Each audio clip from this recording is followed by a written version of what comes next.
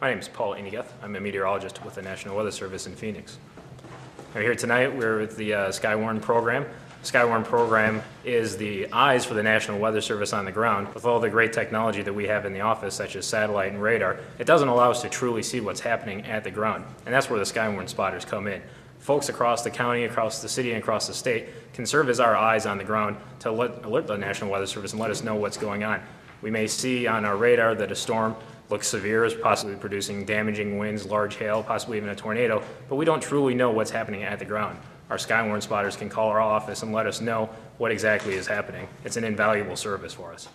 We offer training mainly in the spring to cover these hazards.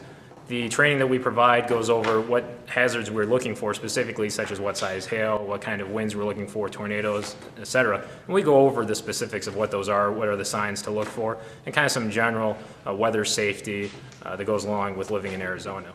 The big weather that we get a lot here is hail, damaging winds, and also flash flooding, heavy rainfall. On a rare occasion, we'll get a tornado.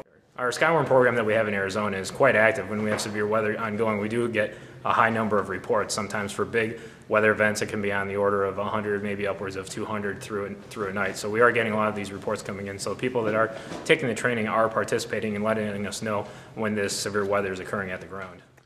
Our attendance can vary quite a bit. Sometimes we'll have as few as 5 or 10 people. Sometimes we'll have 100 people filling up a room. It can vary quite a bit. We'll see people from all different walks of life. A lot of people are just average John and Jane